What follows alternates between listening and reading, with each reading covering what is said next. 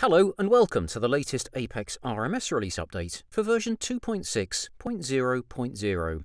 We are going to look at the changes and updates that are being constantly developed by the software team at Apex and will be coming to your system soon to improve your customer experience. There is now the function for work providers to give a reason when they cancel a job, and this will appear on the cancelled job if they provide a reason.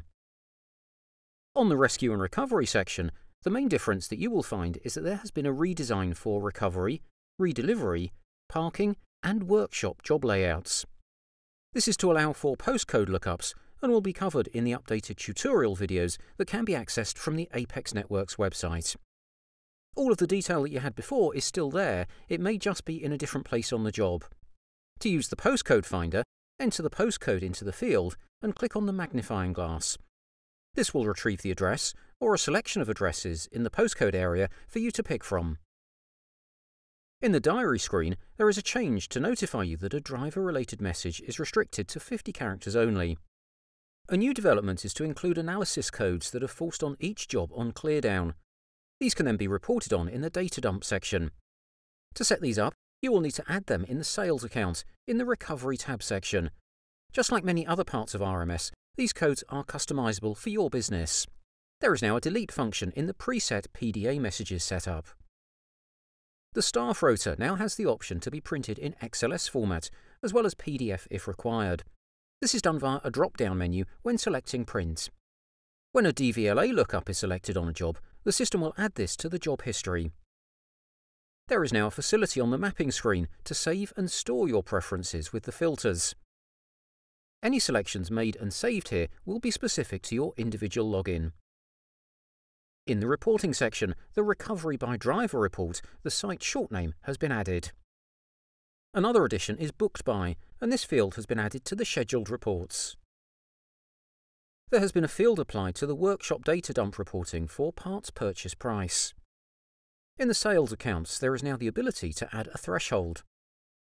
Also here you can implement the Video Vehicle Condition Report option for your customers, not just the clubs that have requested it.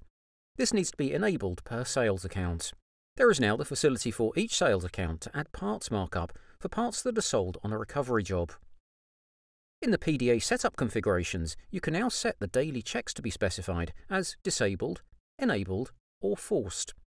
The purchase order system now has an auditable process to return items to a supplier with a section per order line to add a returns note number. In the Fleet Management module, you can now filter the scheduled maintenance screen by vehicle status. There is also a flag to show that the vehicle is DVS compliant, Direct Vision Standard. The Fleet Planner has had dates added to the week numbers for clarity and will give the week commencing date. In the Fleet Maintenance drop-down, we have added 5 years to the periodicity periods. Also, there is the ability to report on inventory checks. This will work the same as when you do a daily vehicle check report. There is now the ability on the vehicle details to filter by defect status. In the HR module, there is a facility on auto email function to report on training packs that are due to or have expired. On the employee screen, the audit button has been changed to make it more obvious. The employee portal settings have been changed so that you can now specify which employees can see which documents, and also which documents you require an employee to read.